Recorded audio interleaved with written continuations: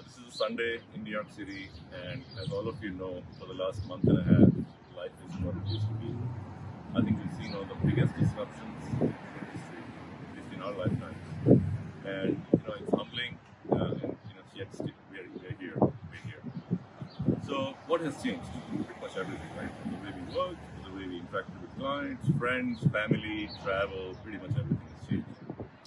First and foremost, I think we went through a pretty big change, and I'm really proud of the way the teams came together and the way we've enabled many things. Firstly, employee safety. I think the way all our teams came together to make sure that none of our employees have to deal with hardship and put themselves at risk. Secondly, I think we've managed really well with our clients. A lot of our clients have appreciated it, continue to appreciate it, and I'm really proud of the way we did that. Thirdly, I think we're also taking the opportunity of this disruption to strengthen our position in the market. How are we doing it? Well, we're doing it by playing offense, and that's exactly what we should be doing, and I'll come back to that in a little bit later. So, how has life changed for all of you? Let me just tell you about how it's changed for me. Firstly, as I said, right, I really miss going to work, seeing my colleagues, seeing clients, spending time with them, travel. My life has changed from being 3 continents in a month, a trip or 2 every week, being in the office every day, packed calendar, packed schedule, to really working from home. And it's hard. It's hard because I miss that human connect. I miss the human connect with friends, and of course, with colleagues and clients. But hey, this is the new abnormal, as Dinesh calls it. So what do we do to make the most of it? Well, we start enjoying things that we didn't have time for. Right? How do I enjoy myself? Well, firstly, I think I really enjoy the aspect that we now have more time. We have more time to connect with more people. We have more time to connect with more clients. In fact, they have more time, so that's making it really well. I also started to do things like taking walks in the city. Yes, we can still walk in New York City despite the lockdown, as long as I go out for walks alone and I maintain social distancing. And I joke to people that I maintain total distancing, right? So I really enjoy walking the city. I'm doing a photo blog of the city, and at some point, when all of this is over, I'll probably publish the photo blog. It's amazing to see a city that never slept has changed so much. And but it's still beautiful. As you can see, the spring is out. Flowers are blooming. It's a beautiful day in New York City. It's sad that that we're still going through this massive disruption, but I really enjoy that. I also started doing things that I never thought I would do. For example, I tried my hand at cooking. Still some work to do, but I think at least I'm trying something new.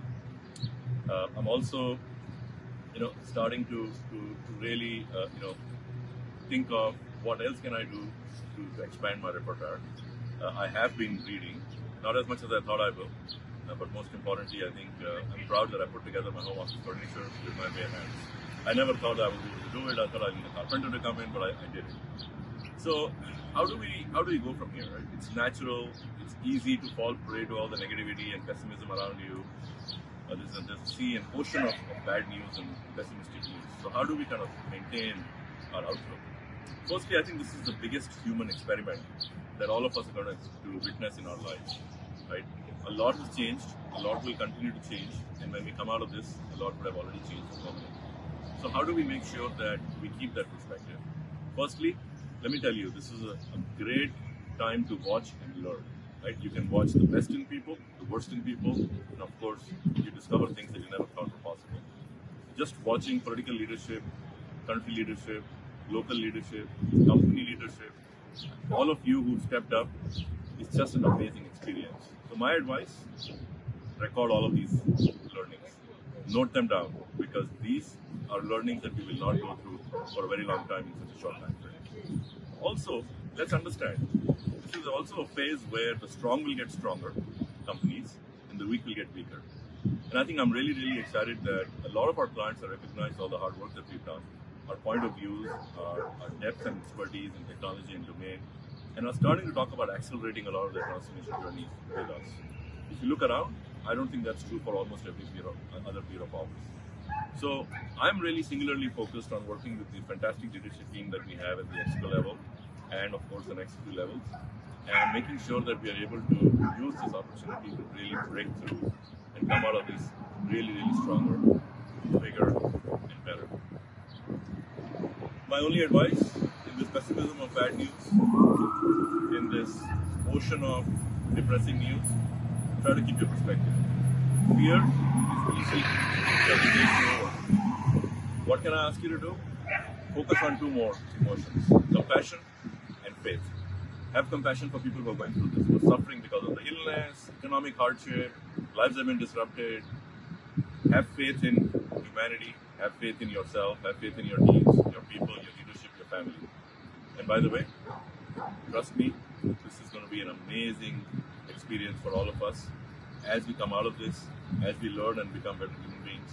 And of course, I look forward to seeing all of you at the nearest possible opportunity.